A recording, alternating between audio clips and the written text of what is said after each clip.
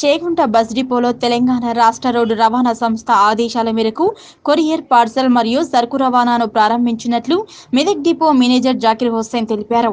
ఈ సందర్భంగా వారు మాట్లాడుతూ కరోనా వైరస్ కారణంగా సుదూర ప్రాంతాలకు సరుకులు ఇతర వస్తువులు సరఫరా చేయడంలో ఇబ్బంది పడుతున్న ప్రజల కొరకు రాష్ట్ర వ్యాప్తంగా అన్ని బస్ డిపోలలో కొరియర్ పార్సల్ ను ప్రారంభిస్తున్నట్లు తెలిపారు.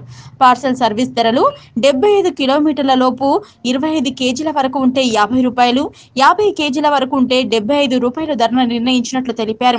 ఈ అవకాశాన్ని అందరూ సద్వినియోగం చేసుకోవాలని డిపో మేనేజర్ జాకిర్ హుస్సేన్ తెలిపారు.